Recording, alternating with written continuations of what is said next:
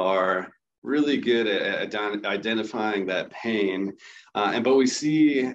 somewhat of a drop off, I think, when the pain starts to come down. But you and I know that there are still things to work on, and I think that that's probably the greatest thing about this relationship, is because if they're working with Dan, they can continue to do that stuff, and with just maybe a little input or a little tweak here or there,